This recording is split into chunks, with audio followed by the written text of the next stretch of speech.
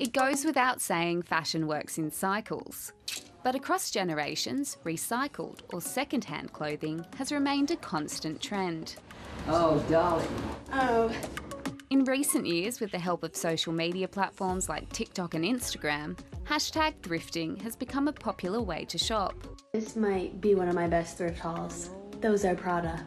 Guys, the thrift is so good today. A 2021 study by second-hand online retail company Relove found at least 70% of Australians bought a second-hand item in the year prior.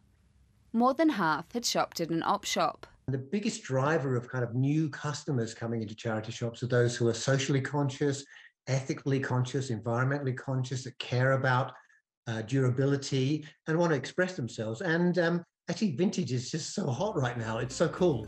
It's a shift charity shops like the Red Cross are welcoming. I think op shops over the last decade or so have changed demonstrably.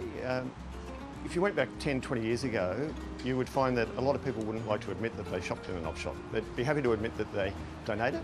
But now we're seeing a lot of people coming through who are really proud to say that they're shopping in op shops. And beyond fashion, the trend's helping to reduce retail waste. I think currently there's about 1 million tonnes diverted from landfill each year, almost $1 billion raised for social good, 888,000 tonnes of carbon emissions saved. So more growth means more of that. Op shops are known for being great places to find vintage and designer wear at a fraction of the cost.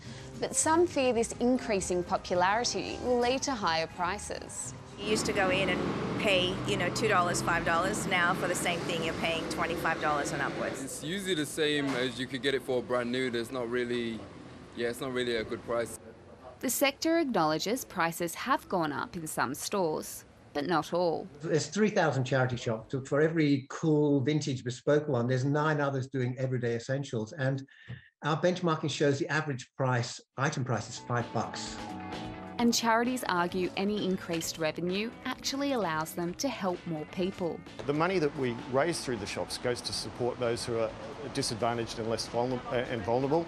And they're not often in the areas where we have the shop. They can be affected by disaster anywhere in the country, or in fact they could be on the end of a phone call of a morning from Red Cross team checking in to see that they're okay. They can be anywhere around the country. So the funding that we get from the stores goes to help support those programs.